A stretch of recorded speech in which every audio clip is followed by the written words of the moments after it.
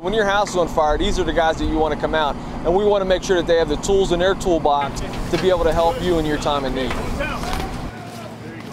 I'm Brian Enterline, the fire chief here in the city of Harrisburg, and this weekend we're doing training. This is our second year, and with our partnership with Harrisburg Area Community College and the Public Safety Center here, we've dubbed it the Art of Firemanship. The program really started out, this was the brainchild of a couple of Harrisburg firefighters. It grew from basically a napkin talk into what we have today. Everybody from a 1 or 2 year firefighter to assistant chiefs and chiefs at the department here training, getting the knowledge from the instructors that we were able to bring in from across the region as well as across the country, and bringing their knowledge, skills, and abilities here to teach to the folks that have paid to come to our class. Greg Rhodes, Assistant Chief at Springbrook Volunteer Fire Company in Lackawanna County. We're about probably 15 miles north of Scranton. Whether you're an officer or just a fireman or a junior fireman, you come down here, enjoy the weekend, and whether you take one thing home or you take 20 things home, at least you're taking something back, and it's beneficial to everybody back home in your department. So I'm Jonathan Rutledge. I'm from the Citizens Hose Company.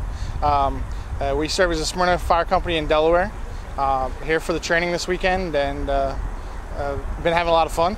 Today we're learning about engine company operations, which is like the bread and butter, and it's what everybody knows as the fire service. And then tomorrow we're going to have some living legends here and get the opportunity to learn about some truck company operations or ladder company operations. Technical type things, so there's a class called Man versus Machine, which we see a lot of rescue scenarios. They were experimenting with taking rings off of fingers, and we see that a lot, swollen fingers and things like that on medical calls. We were using meat grinders with chicken and simulating that being a person's hand, using tools to help folks that are impaled on objects.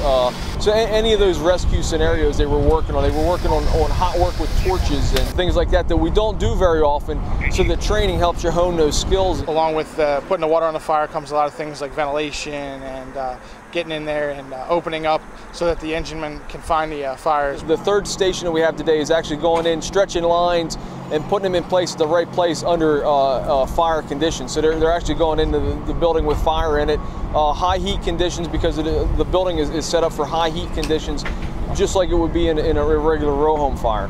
Training is the backbone to the fire service. We have a job to do. Our job is to protect the citizens of our communities, whether it's Harrisburg, whether it's York Area United Fire and Rescue who's here, whether it's Quakertown. It doesn't matter where you're from. We all have the same job, and that job, you just can't jump into it. So we just can't take you from the street and put you inside of a burning building.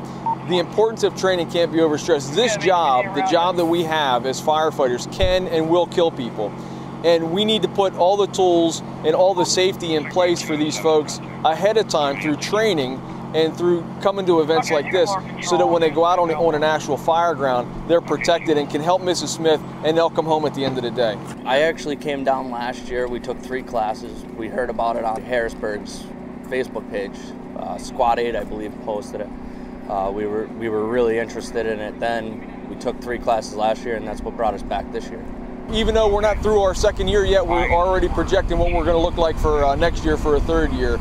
We have a great partnership with Harrisburg Area Community College, and it's been a great opportunity working with them. It's been good for the city, for the college, and then also for the region, because all these folks that are here today are also staying in hotels and eating here in our restaurants, so it's bringing a lot of business into the city.